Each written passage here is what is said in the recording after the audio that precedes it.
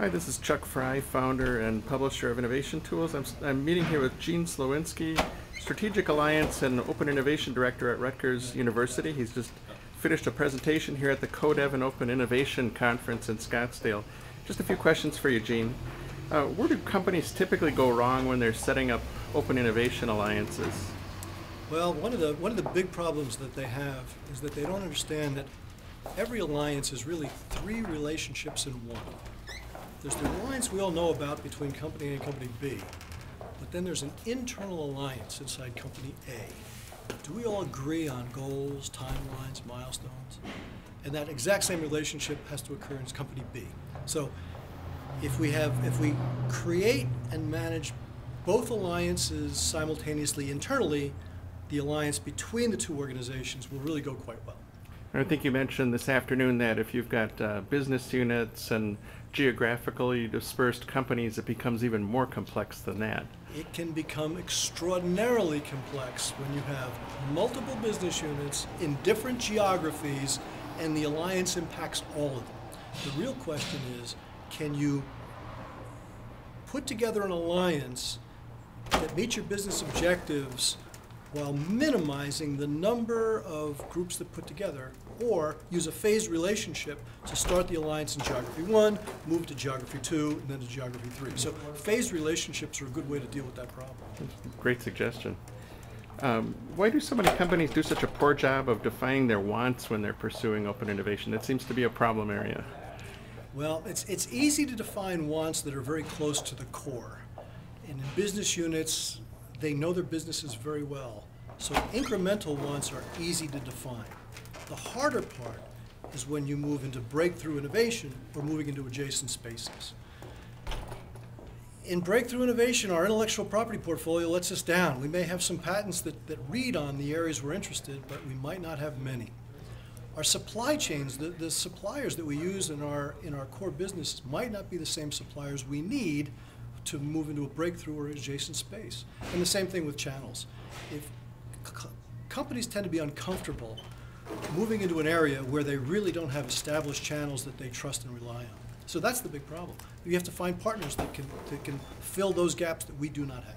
Well, I think too sometimes companies are hamstrung by the channel relationships they have legally with those contracts, and they're afraid to even touch that. They don't even want to go there. The tyranny of suppliers, yes. The suppliers you lose a degree of freedom when you have a relationship, and that may be the degree of freedom you lose. Right.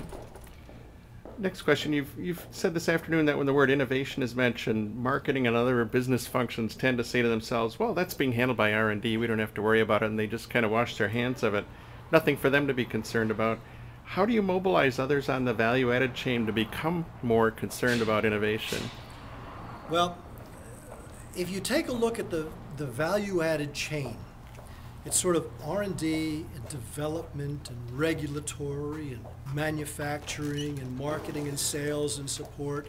And each one of these links on the chain can really increase the value of their contribution to the corporation by thinking through what external assets they need to be successful.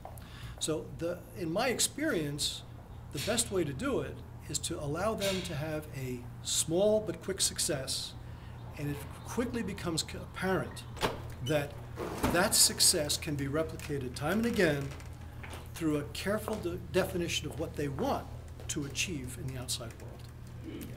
So that inspires some people and it creates some momentum that's very important in those early stages, correct? There's nothing like an early success to encourage further activity of the type you're looking for. Yeah. Great.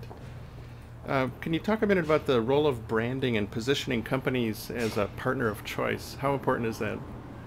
Well, in the area of open innovation, what we're really trying to do is to encourage people to bring us their very interesting technology or markets or channels first.